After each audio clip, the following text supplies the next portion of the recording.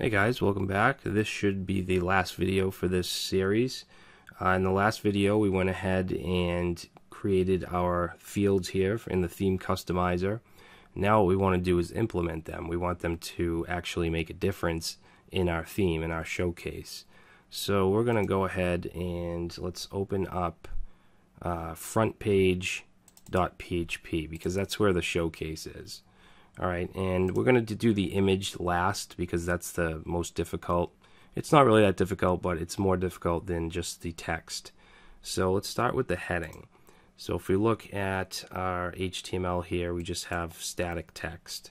So we want to completely, actually, you know what we'll do is we'll copy it and then cut it out.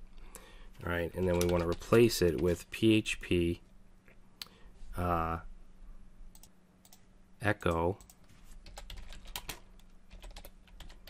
get theme mod.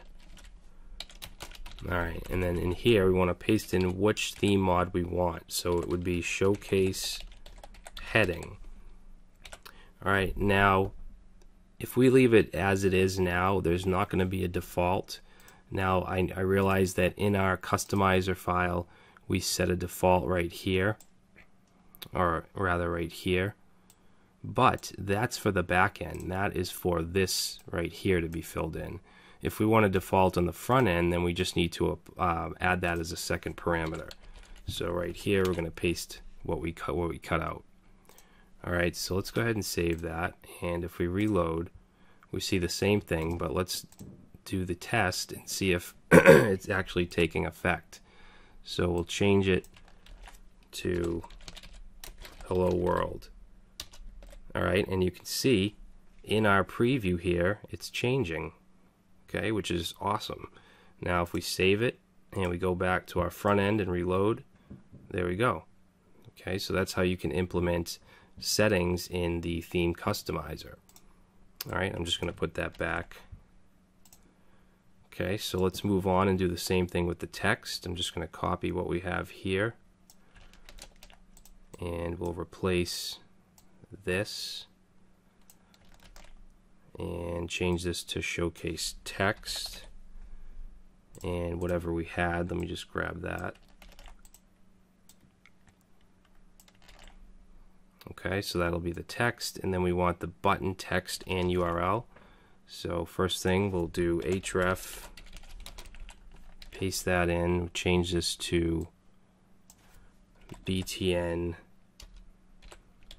URL. Default will just be http test.com, and then we want the button text as well.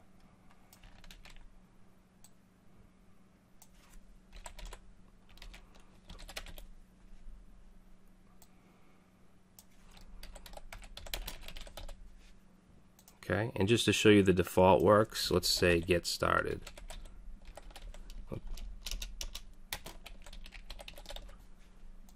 Okay, save it, and let's go to the front end, reload, and you can see it says get started. Okay, now for the last part, it's going to be the background image. So right now we have in our style CSS the showcase class.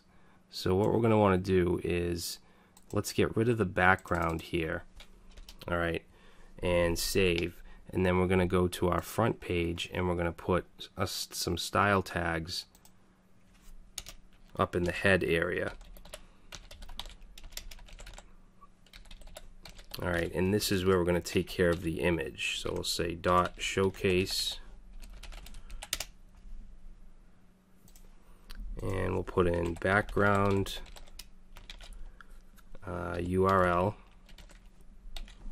Alright, and then in here we're going to say PHP echo get theme mod, pass in showcase underscore image. Alright, and then we're going to need a default here again. So what we'll do is we'll say get blog info. We want the template URL. Okay, and then we're going to just add /image/showcase.jpg. Okay, make sure that we end the PHP correctly, like that. Alright, so let's go ahead and save it, and let's go to the front end, reload, and there's our image. Let's add our centers to it though. Okay, we're going to add no repeat.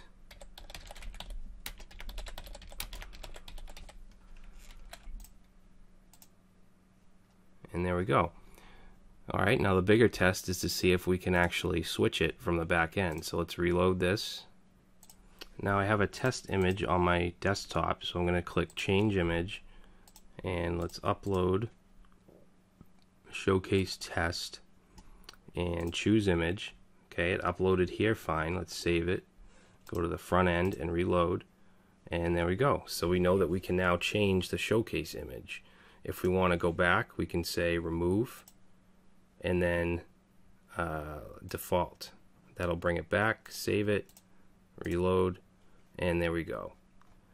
Alright, so our website or our template, our theme, whatever you want to call it, is complete. Okay, we have all the correct functions, we have customization. As always, the series took a little longer than I wanted to, but hopefully this gives you guys a foundation, and you can go and start creating your own Bootstrap or whatever type of WordPress theme that you'd like. Alright, so thanks for watching. I really appreciate it, and if you could subscribe, give it a like, that'd be great, and I will see you next time.